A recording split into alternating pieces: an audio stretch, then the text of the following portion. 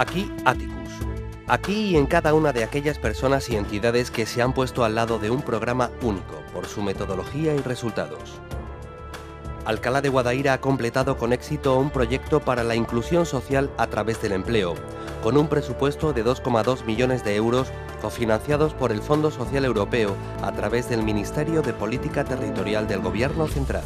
El recuperar y el trabajar desde esas diferencias personales y desde esas condiciones y circunstancias personales con el sujeto y por el sujeto para poder reconstruir o trazar ese itinerario que de alguna manera tenemos que cruzar, los de aquí hacia allí y los de allí hacia aquí. De forma directa, ha beneficiado a casi 300 alcalareñas y alcalareños de colectivos vulnerables, como personas con discapacidad y mujeres con especiales dificultades para el acceso al mercado laboral. Pero ha ido más allá.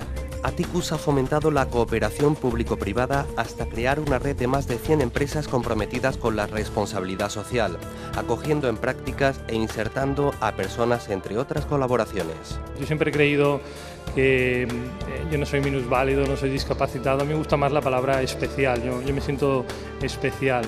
Yo tuve cáncer durante 10 años, de los 14 a los 24, y perdí una pierna, un pulmón y medio hígado, pero siempre fui feliz. Y en ese tiempo yo creo que aprendí muchas cosas y sobre todo lo más importante, yo creo que al final las pérdidas se acaban convirtiendo en ganancias. Si haces el duelo suficiente, las pérdidas son ganancias. Para avanzar en la concertación territorial de recursos, el Pacto por la Cohesión Social, impulsado por el proyecto, ha proporcionado herramientas online, como el mapa de equipamientos y recursos sociales, de formación y empleo, la guía de buenas prácticas para la inserción de mujeres y una guía para facilitar la incorporación al mercado de trabajo de las personas con discapacidad. Otro valioso legado de Atticus es el equipo de intervención sociolaboral EIS, con más de 3.500 fichas curriculares tramitadas, 1.500 intervenciones individualizadas y más de 700 contrataciones gestionadas en un plazo de 2 años, aplicando una metodología específica de intervención. Se me ha ocurrido, ¿no?, que igualmente lo que hoy vamos a hablar, que es la dependencia, que sí ya es un derecho subjetivo, ojalá un día el derecho a la inclusión social sea también un derecho subjetivo, ¿no? Entre los indicadores finales destacan el 70% de inserción entre las personas beneficiarias, más de 20 entidades locales firmantes del pacto y más de un centenar de empresas colaboradoras de toda la provincia.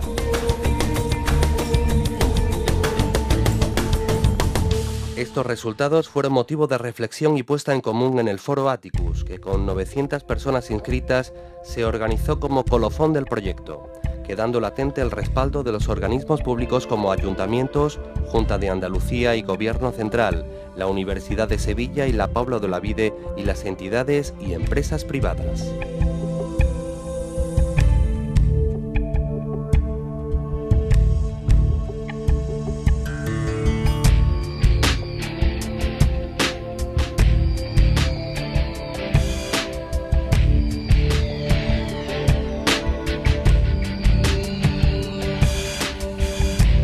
Esta misión que tenemos lo que nos viene a decir es que todo lo que vamos a hacer nosotros tiene que estar hecho desde la ética, tiene que estar hecho en orientación a la inclusión, tiene que estar individualizado a cada persona y a cada familia, y lo que queremos es que las personas y las familias tengan vida de calidad.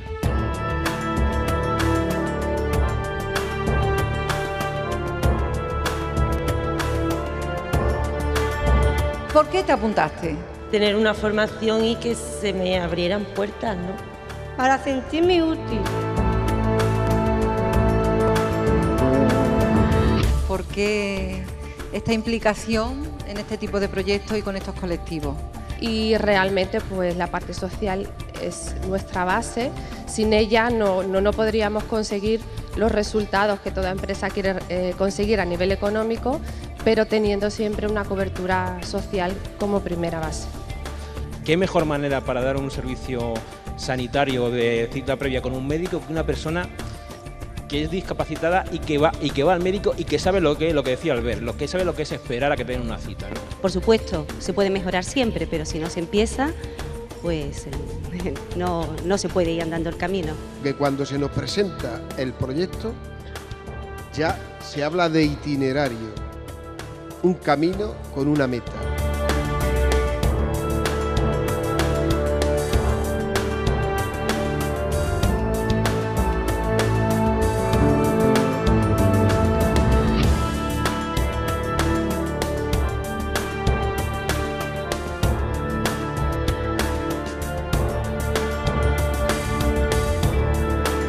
estamos trabajando intensamente para que podamos ofrecer la formación que requieren todos los profesionales que trabajan en este ámbito y no solo dar esa formación, sino también reconocer las competencias de tanta gente que lleva trabajando en este ámbito durante mucho tiempo y bueno, pues no tiene una acreditación oficial de esas competencias que ella posee.